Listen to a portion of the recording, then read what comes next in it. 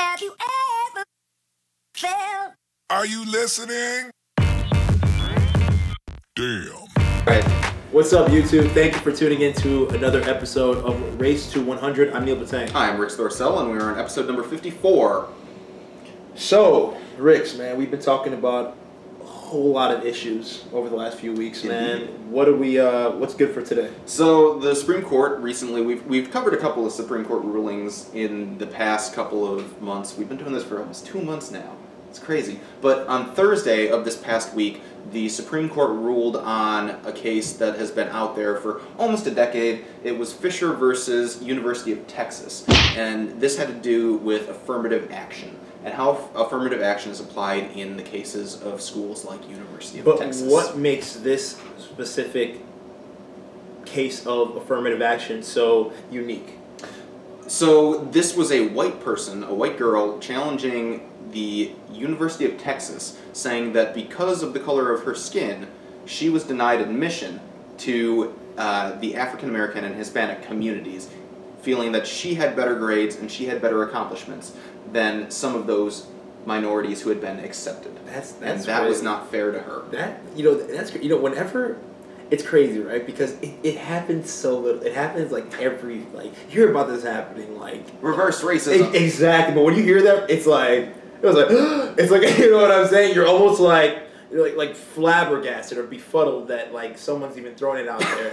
And the first thing you want to do is ask them, why are you inclined to say that you are experiencing reverse racism? So, want to continue? Because she had a I guess decent resume, and she felt like those people who were accepted to the University of Texas, it just wasn't fair to her. That because she was a white person, she was being disadvantaged. So the Supreme Court ended up ruling, and this was a weird ruling number. There's normally 9 Supreme Court justices. One of them has passed away, so now there's only 8. We're waiting for Obama's nominee to get confirmed, Merrick Garland. So that leaves 8. So a lot of times cases will end 4-4.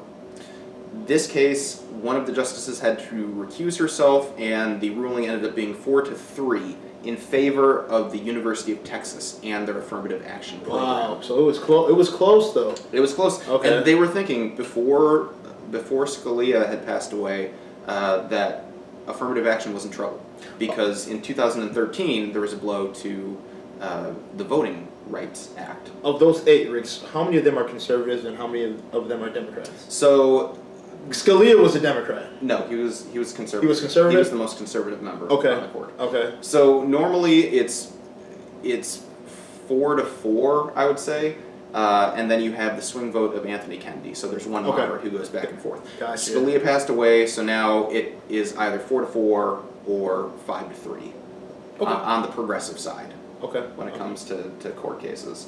So in this instance, Anthony Kennedy, who once again was the moderate swing vote, he could go either way. No one ever knows how he's going to decide, but he flips the court one way or the other. He's normally the deciding vote.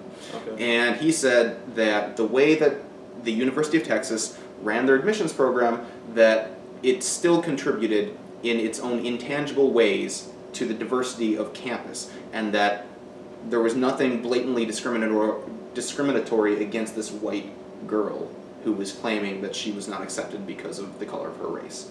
That, in fact, University of Texas was fulfilling its duty to ensure diversity through its own means. Okay.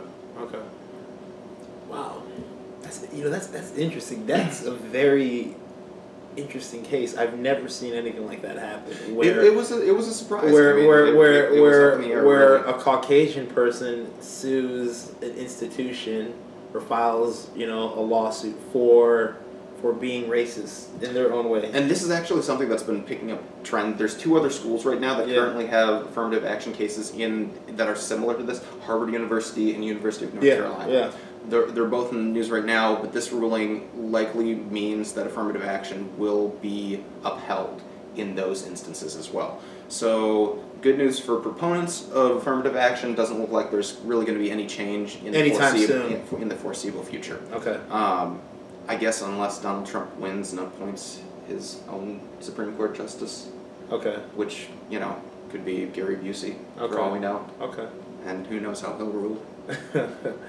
Man, That's crazy. So, I mean, you know, I think there is still an acknowledgement by the Supreme Court that race has a role to play when it comes to equality, like getting people proper education. Barack Obama supports affirmative action in the sense of wanting to be able to give disenfranchised communities, poor communities, many times communities with color, a equal shot that their white counterparts in the suburbs do not have.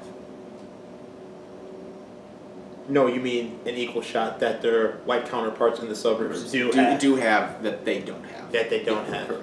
Thanks for correcting. Oh, it happens, man. But man, well said, man. Well said. That was a very interesting story. I'm glad we touched base on that. I mean, kudos to the young lady for trying to stand up for what she believes or She's not a very nice person, though. She's not a very nice person? I've seen interviews. Yeah. She's not a very nice person.